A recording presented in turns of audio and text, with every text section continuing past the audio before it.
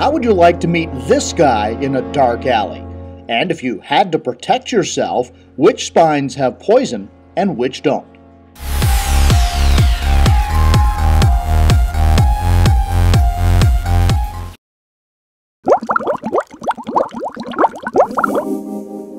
Here at the Global Pet Expo, there is one booth that's been attracting a lot of attention. People have been standing in front of this huge, custom 500-gallon Lionfish aquarium for the entire show.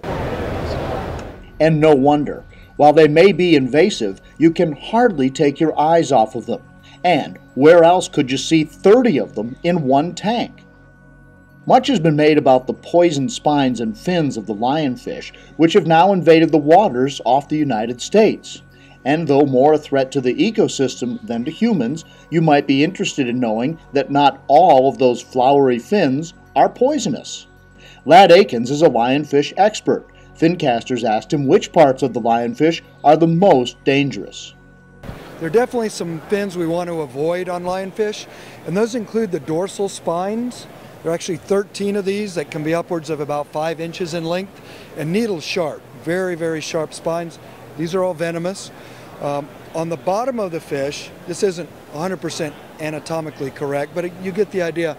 On the bottom of the fish, the pelvic fins, of which there are a pair underneath the gills, right in here. The very first element of the pelvic fin is a spine on either side.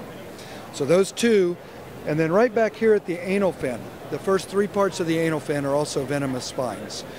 The really beautiful ornate pectoral fins that we all see and enjoy on lionfish are not venomous. So we don't have to worry about the pectorals or the tail, but certainly the spines across the top, a pair forward on the bottom, and then the anal spines back here on the bottom are all venomous, and we want to avoid those. Lad and his team use special gloves when they handle the fish, but his advice, unless you're an expert, it's better to enjoy their beauty in an aquarium.